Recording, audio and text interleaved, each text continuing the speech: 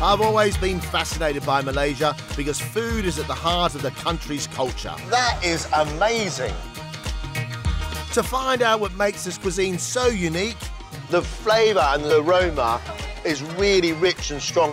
I could eat that all day long. I'm embarking on a journey of culinary discovery. This is the best curry shop I've ever seen in my life. I want to uncover the secrets of Malaysia's rich and diverse cooking styles. The noise of everything. Add flavour. And use everything I've learned on my travels to help you transform your home cooking. This is my Malaysian adventure, and I think it's going to be spectacular.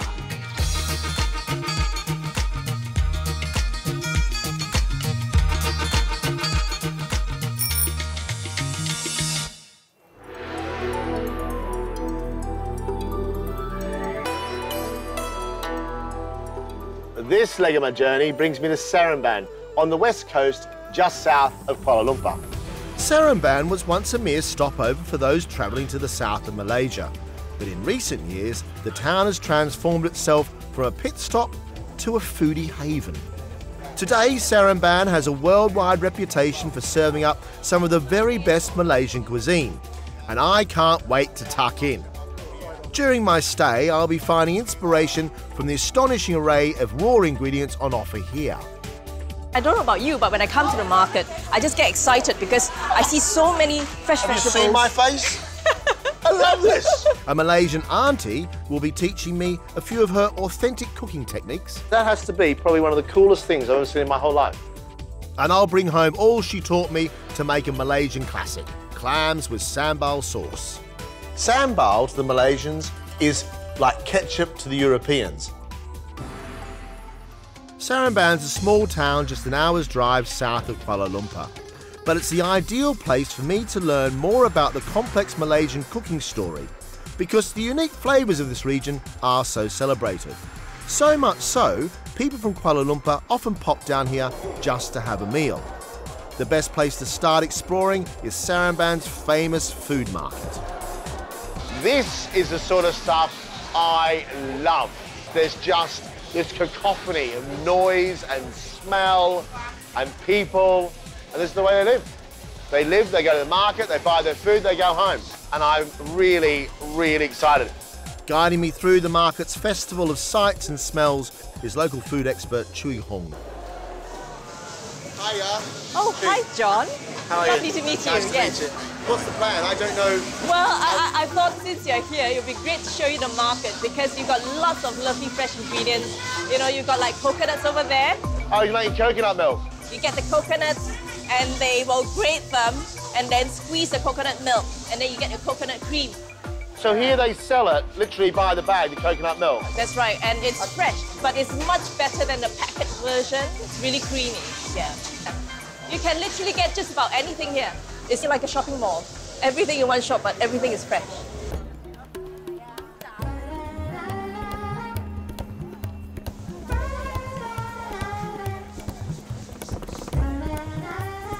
I've seen this before, that's a chicken. Yes, that's right. What's this? Oh, this is the black chicken. We use this in Chinese cooking to make herbal chicken soup, and they're very lean, actually. Does it taste like chicken? Yes, the meat is more dense. I mean, all my travels around the world, I've never seen a black chicken. Pork scratchings. They're the biggest pork scratchings you've ever seen. These are some of the dried squids which you use to make soup. I've got to find my way through here. Hello. Hello. And then Yes, this, look, that is amazing.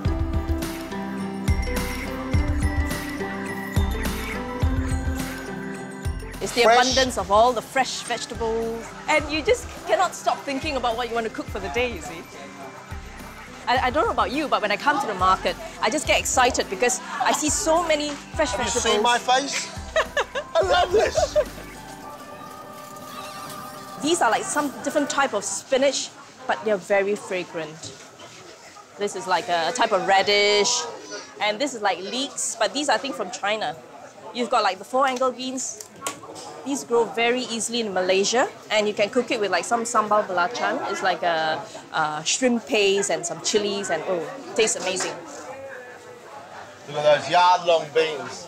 Look at them. Great for curries. Ah, they're or even brilliant. I a love light them. stir fry. But they're quite woody and quite nutty, aren't they? But they're just... And to see them as fresh as this Yes, is that's a right. joy. What are they? Chili patties. But they must be seriously Full of hot. flavour, yes, seriously hot. Would you like to try them? No, no, no. I know if I had that right now, I'd be rushing for a drink. I'd be running up and down. There's no way in the world. Yes. Tell us about durian. Do you like durians? Have you tried durians before? I have, but Yes. the rest of the world needs to know about durian. Tell us about durian. Well, it tastes like butter.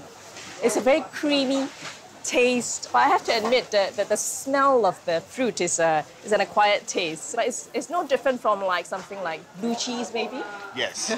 Yeah, you say yes. butter. Yes. I'd say probably stinky old cheese. A nice, lovely piece of blue cheese. Yeah.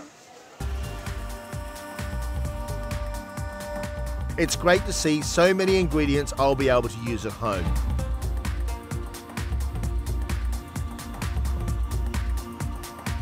So I want to get as much advice as I can from local Malaysian chefs. I'm now heading about half an hour inland from Seremban to a place called Nilai, and I'm going to meet an auntie. The term auntie is a respectful term for somebody who is older than you. You call somebody an auntie or an uncle. Restaurateur Auntie Aini has a great reputation for using fresh local produce in her traditional dishes.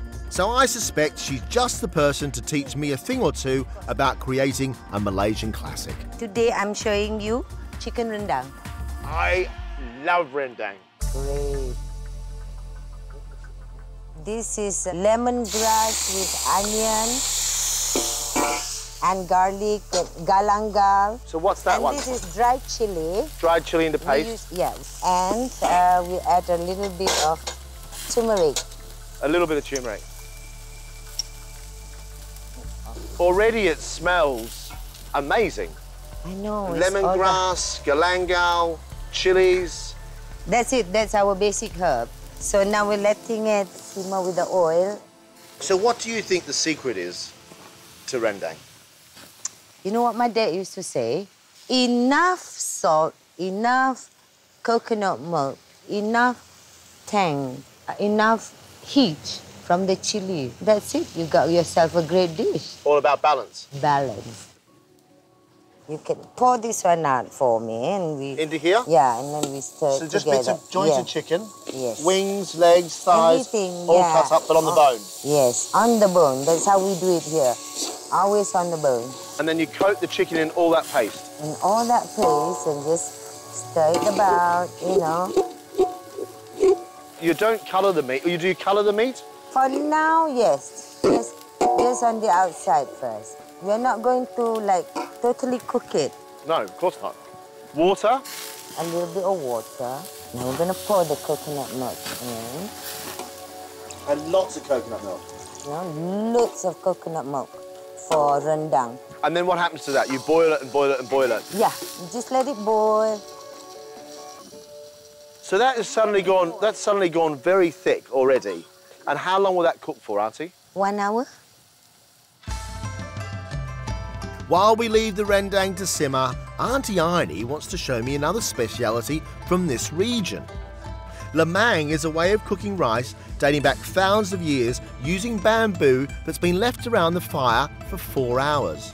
So what I want you to do is to cut it open and try to split it open like this. This both. Oh, wonderful. Your fingers on the bamboo. There. This is banana leaf. It's wrapped in banana leaf. We put it such a way. It smells of coconut and rice. Yeah. And that has to be probably one of the coolest things I've ever seen in my whole life. And this is it here. This is it. Would you like a taste? Can I try a bit? Yes. Look at that. Have a taste. That is simply delicious.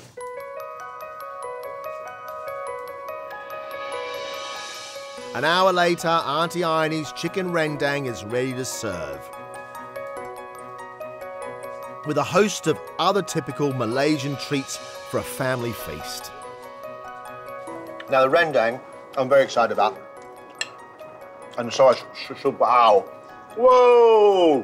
What? It's delicious. Perfectly balanced, Auntie. You see, it's got enough salt, enough cream, you know. Coconut. Coconut. Yeah. Enough sourness.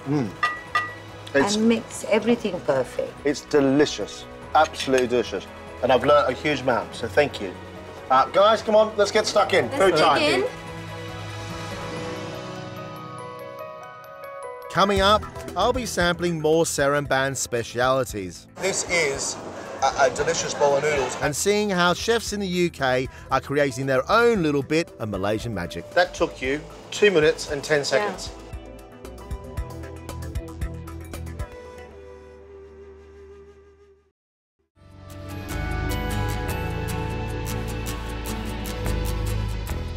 I'm at the market in Seremban, a foodie haven. My guide, Chewy Hung, is navigating me through the endless array of flavours. Are you hungry? We can go upstairs. Am I hungry? I'm always hungry. Come on. So here you can have a plate of rice and you pick the dishes you want. And I spoke to this auntie earlier and she says she gets up at like 3 o'clock in the morning and starts preparing all these dishes in time for, you know, breakfast, lunch. From chicken feet to clams to chicken wings to pork, eggs, fried chicken, stuffed chilies. A good variety of meat and vegetable dishes. Oh, I think she's making the tosse. The tosse is also another type of bread, but it's made from rice, and they blend it and let it ferment overnight, and you eat it with some dal, some coconut chutney, and some curries.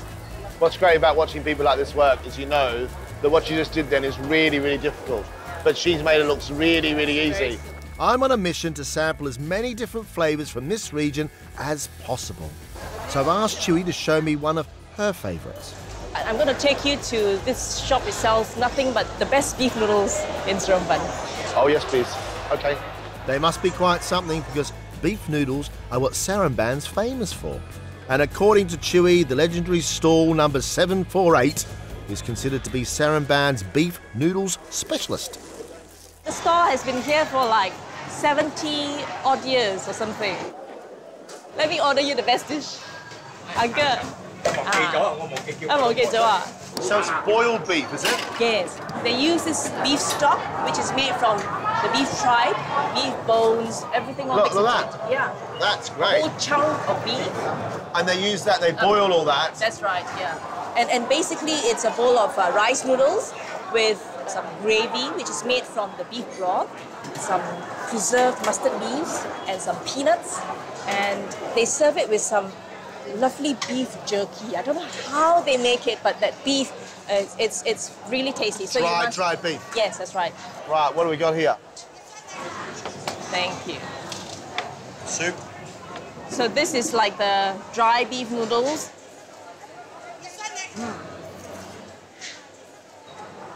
Yum. I can taste some 5-spice powder. Star anise, 5-spice. Yes, that's right. That flavour with the spring onion and all the bits through it. Plum sauce. Yes. Yeah, really, really lovely. Yes. You must try some of the soup because this broth here has been boiled for I don't know how many hours, but it's full of flavour.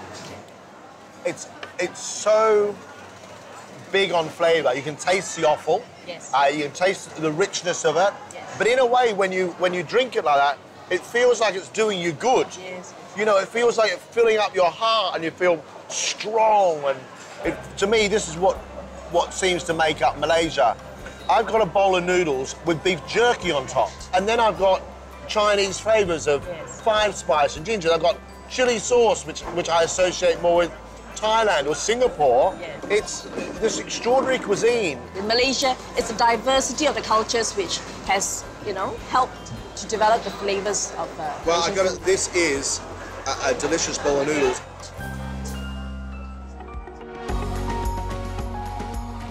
Back in the UK, there's a host of professional chefs creating exciting Malaysian cuisine using authentic ingredients readily available here. I've come to Edinburgh to meet Chef Mei Ling, who makes a great version of a traditional dish that's ready to eat in minutes. Nice to meet you here. Nice to meet you too. Selamat datang. Yeah, the kitchen is upstairs. Are you ready? Yes, yeah, great, thank let's you. go. May, what are we cooking? We are going to cook char kway teow. Kway teow, I saw all around Malaysia, there's stalls everywhere saying kway teow. It's very popular in Malaysia, so you can get it everywhere in Malaysia. Over to you. Start cooking now. So heat up the wok. We don't need too much oil. All right, so just put a little bit of the garlic. Prawns. And bean sprout. What you have to do now is put in the fresh rice noodle.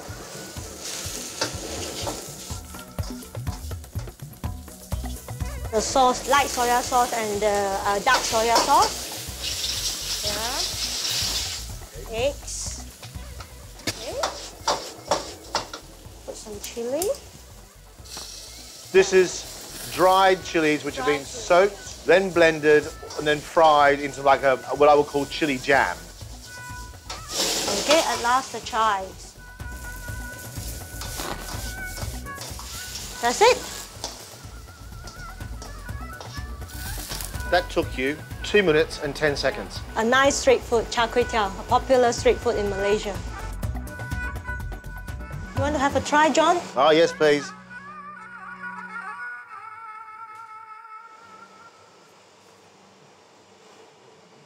Lovely, a little bit of spice in the background, the sweetness of the sauce, the soy sauce. The noodles are lovely and soft. You can taste the bean sprouts, the Chinese chives are crunchy. It's gorgeous. And with authentic Malaysian ingredients so easy to find now, you can whip up something equally gorgeous yourself. This is Chinatown, and you can come into these shops and you can discover and explore. Otherwise, if you're not close to a Chinatown or an Asian store, online. There's loads of stuff online. Look, this is all dried. And they just pack it in boxes, they send it to you. Best way to do it. Now I want to show you how to cook a dish with a sauce that's about as Malaysian as you can find. So back in my own kitchen, and it's all about clams and sambal. Sambal to the Malaysians is like ketchup to the Europeans. Sambal is served with almost everything. It's a condiment in the same way as we would use a sauce or a chutney, but it's fiery hot. And I'm going to do it with clams. And the reason I'm doing it with clams is because I like the word for clams in Malaysian. Clams in Malaysian are lala. So today's recipe is lala sambal. This one is called sambal belacan, which means that it's got in it this extraordinary dried shrimp paste. And that shrimp paste has to be toasted. You can buy it in any Asian supermarket and put it in a bit of foil and just toast it. And when it's toasted, it turns into this dark brown, biscuity type thing. It's very, very strong, it's very, very pungent, but it is the essential ingredient of my sambal. So let's get moving. So I'm going to leave the seeds in the green chilli and put those all in to my blender. The red ones are a little bit hotter, so I'm going to take out half the seeds.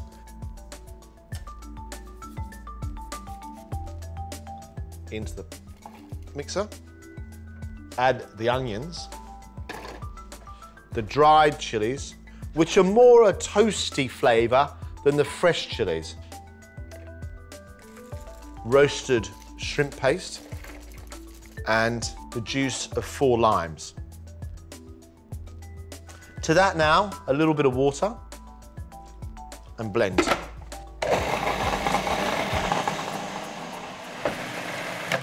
That's it. In there is a very, very spicy space indeed. Oil into the wok and let the wok heat up.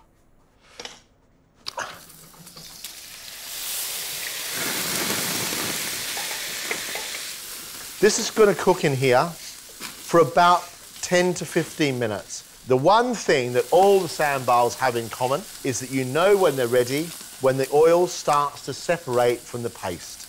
I want it to go from this orangey colour to a dark, rich red. I want it to split. I want it to become a paste. I want it to become a concentrate of spice. But it takes a bit of time. Be patient with it. There's no right or wrong about cooking sambal. If you don't have time to make it, it's fine. You can buy it in jars. There's all sorts of jars these days, chili oil and chili paste and chili sauce and all sorts of things, and sambal does come in little tiny jars. There it is, there's the colour. Dark, red, rich, and look at that thick, lovely paste. Take most of it out of the wok. And keep it to one side. Turn the wok back on full blast. When the pot's hot and it starts to smoke, the clams go in. Listen to them.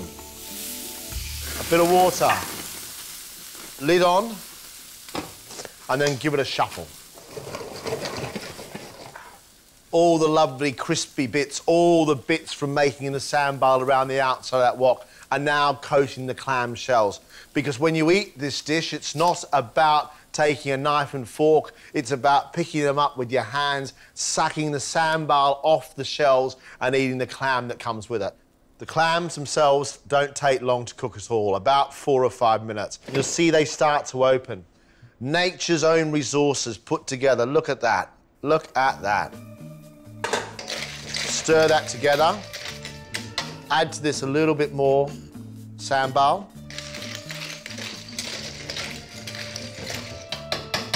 And then drop in some bean sprouts. Give it a mix. And in it goes.